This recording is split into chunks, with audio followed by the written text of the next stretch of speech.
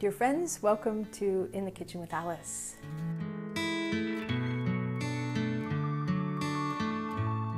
Today we have such a variety of fruits and vegetables to show you because these are the ones that are familiar to us in America.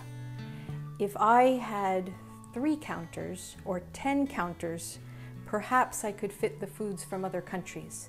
Now some of these foods can be grown in other countries and some of them are even central to the diets in other continents.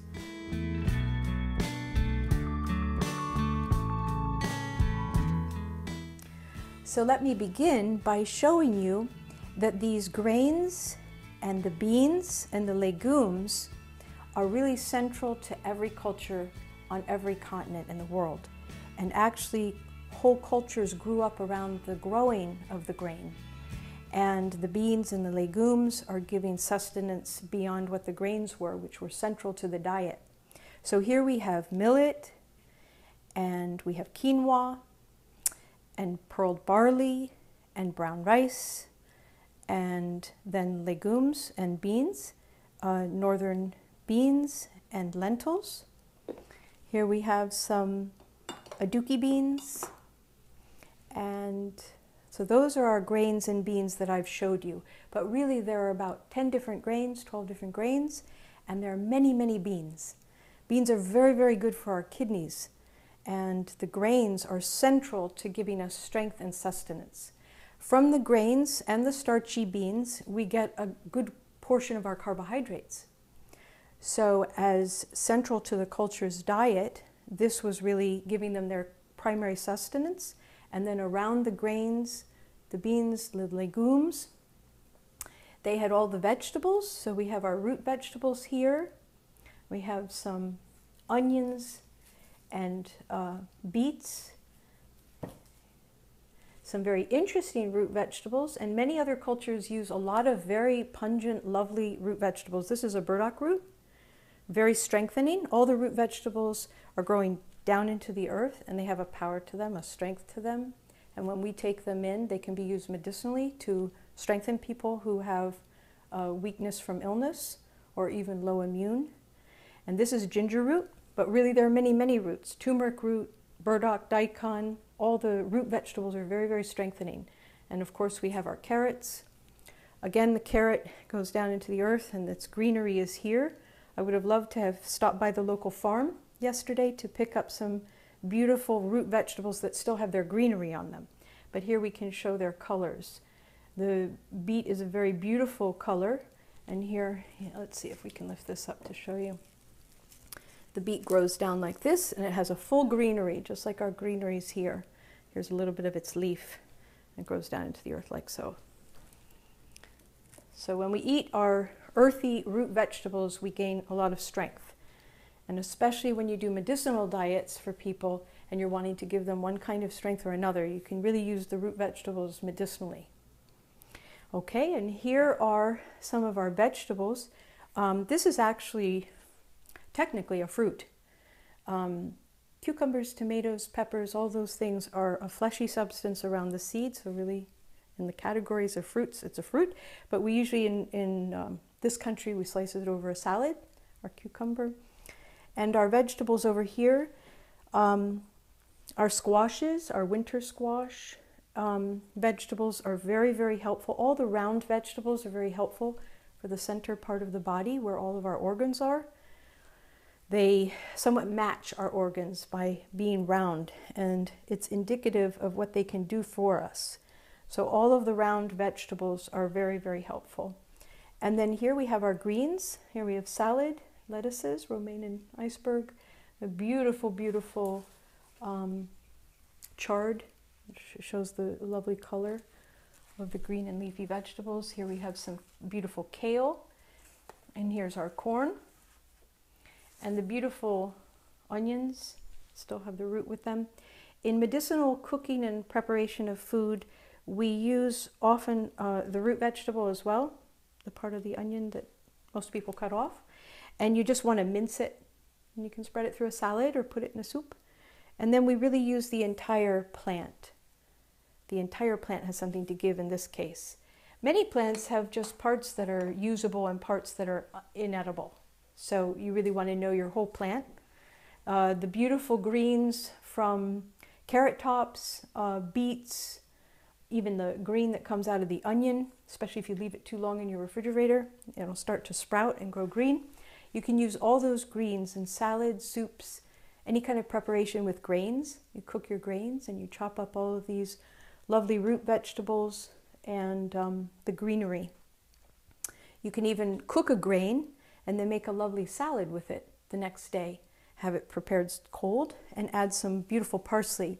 I wanted to show you these plants here because really in our next few weeks we're going to be showing some preparation of kitchen gardens.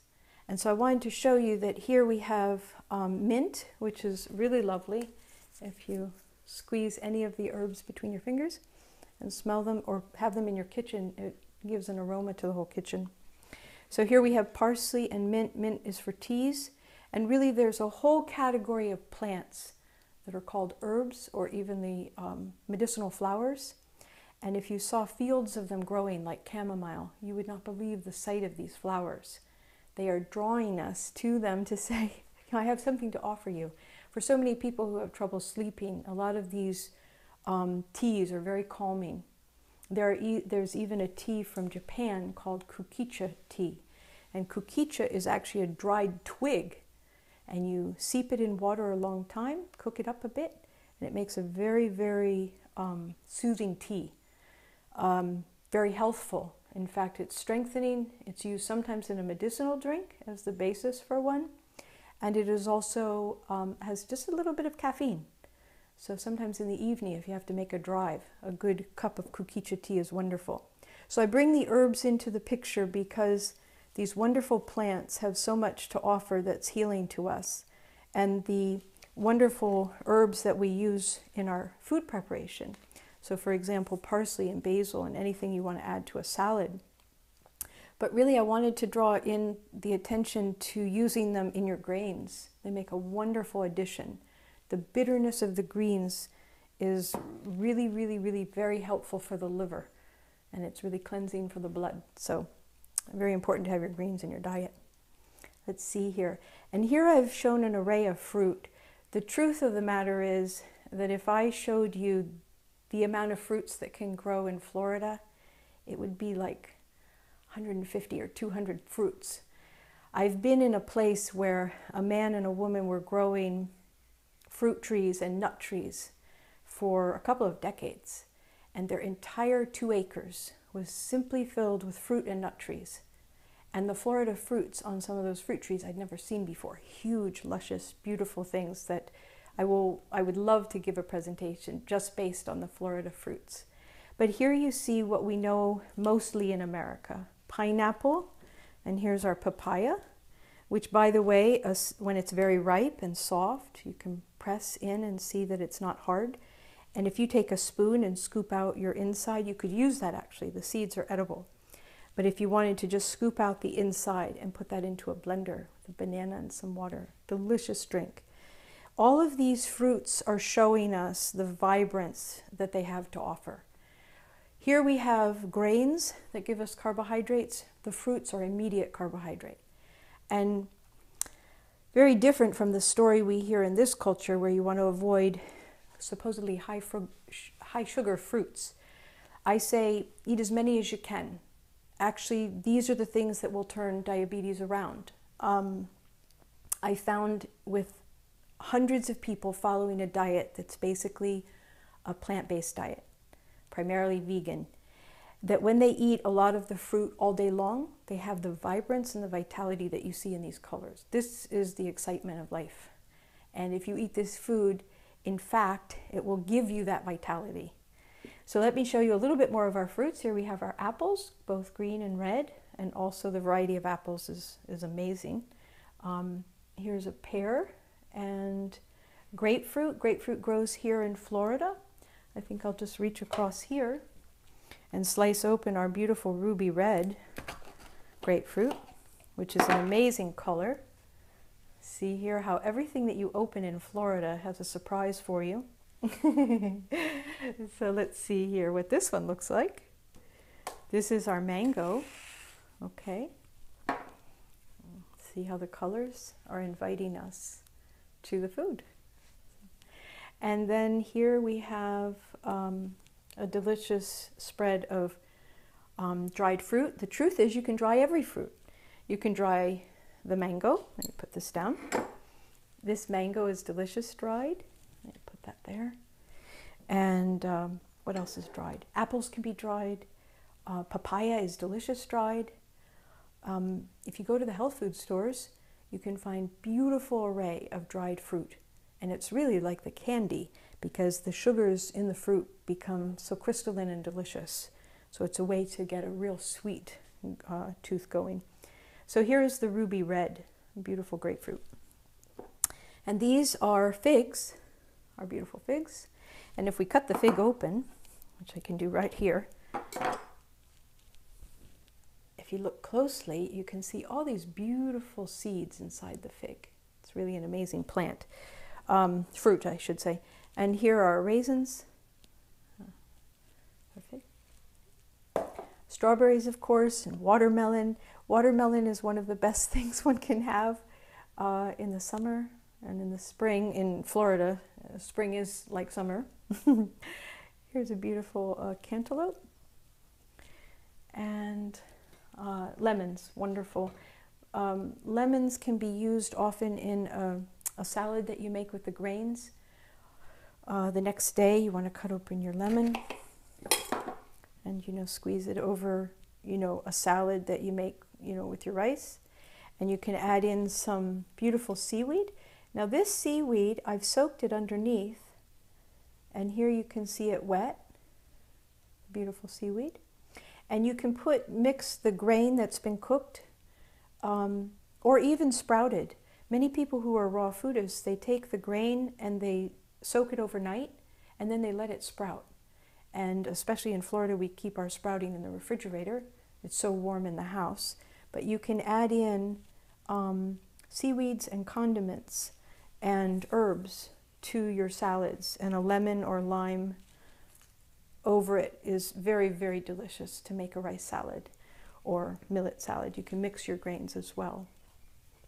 And here we have the avocado, which is one of the most phenomenal forms of fat that you can find in nature. Extraordinarily good in a smoothie because it makes it smooth and delicious. This avocado has so much in it, we'll devote an entire In the Kitchen with Alice session to avocados. And then we have nuts and seeds. These are our beautiful pumpkin seeds full of zinc. Very, very good for especially men, but delicious to put again in a grain salad or in a regular salad of greens and vegetables. And really, if I had a whole counter, I could fill it with all the nuts and seeds. With nuts and seeds, we really have a potency of protein and fat in the nut and seed. It's a concentration of the plant. So you really want to eat nuts and seeds according to how long it would take you to take off the shell and eat them. Here we have just an overflowing of seed, but the truth is, if we had to open every pumpkin seed ourselves, we would probably eat more of the portion that we really need. So thank you so much for coming out. These are the foods that heal, and I will actually be giving ongoing conversation about each one of these food groups and more variety in each one of them as we go on in the next few weeks of summer, spring and summer here in Florida.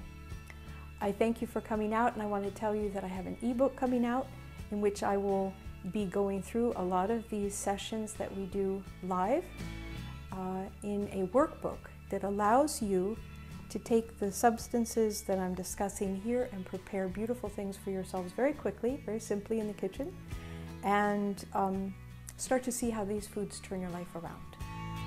And we have an ongoing enrollment for our 12-week workshop, which is what the ebook will be defining in a book form. And you can download that to your Kindle or iPad or iPhone, or just order a copy in the mail. So thank you for coming out, and bless you, and hope you enjoy all of the fruits that nature has to offer.